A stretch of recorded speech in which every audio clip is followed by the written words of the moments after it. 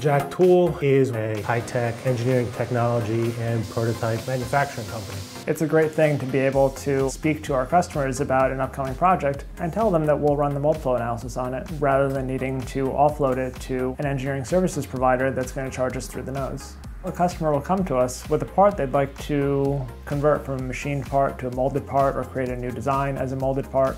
And the Moldflow software enables us to guide us in determining what is possible and what is not. Customers are coming to us with prototypes and projects for development that are pushing the boundaries of maturity of materials and processes and even costs, how to keep costs down.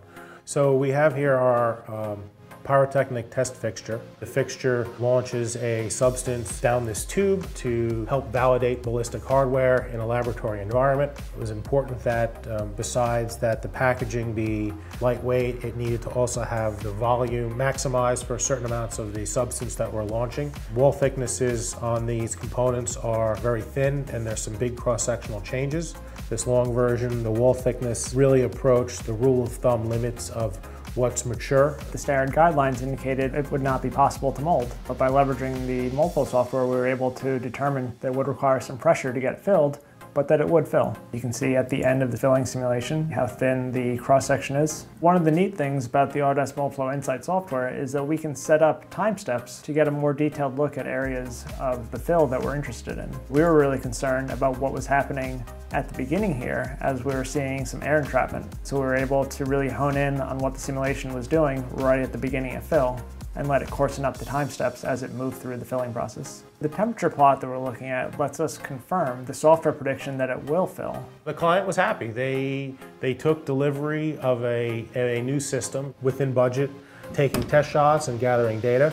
Ultimately, we've got good parts without much hassle of having to groom the mold.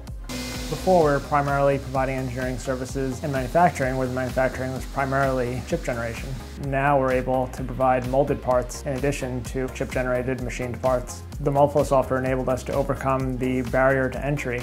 The typical molding house that we would meet would make it seem like there was black magic, and that it was a very challenging thing that we couldn't do.